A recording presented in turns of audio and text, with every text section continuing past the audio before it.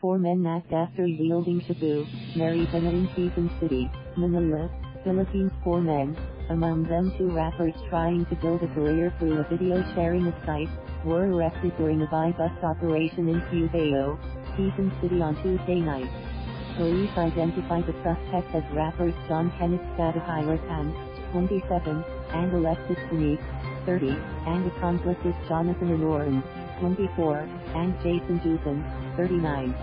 The drug scene took place inside the home of Denise and Inoran located along Bectega Alley, Zondale Street, Barangay San Martin. Around 11:30 p.m. police said they seized from the suspect 2 grams of shabu with an estimated value of P13,600, dried Mary Genovese with estimated value of P120, P300 marked money, P2,630, Python Google money, improvised glass, 2 disposable lighters, coin purse, and cell phone. According to Cubao Police Station Commander Lieutenant Colonel Giovanni Caleo, Denise is included in their drug watch list. Caleo also says Sadahirapan and Denise are rappers that upload their videos on YouTube. The suspects are now detained at the Cubao Police Station, while charges for violation of the Comprehensive Dangerous Drug Act of 2002 are being prepared against them.